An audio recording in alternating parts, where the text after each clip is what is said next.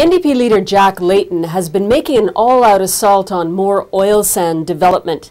But in Saskatoon recently on a radio talk show, host John Gormley took issue with some of Layton's assertions.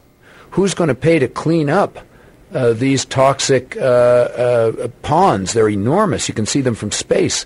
Well, the same people who cleaned up the last ponds, the people who developed them, the same people who cleaned up the last ponds, as you reclaim each site, you clean it up and you put trees back on.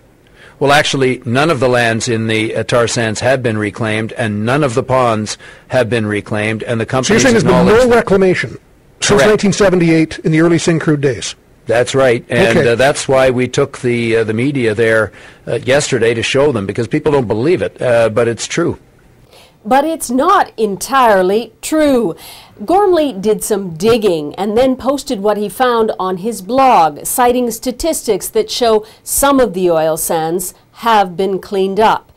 Faced with the blogger's reality check, the NDP admitted Layton got his facts wrong. And I immediately issued a stand as corrected statement on Mr. Gormley's blog.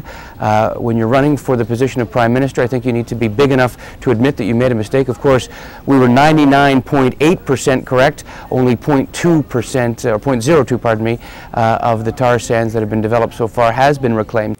But Layton didn't correct it on radio. The blog was faster, says the NDP.